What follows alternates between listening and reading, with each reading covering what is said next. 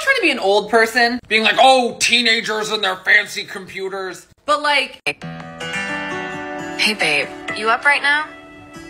Just laying in bed. This scares the hell out of me. Wanna talk?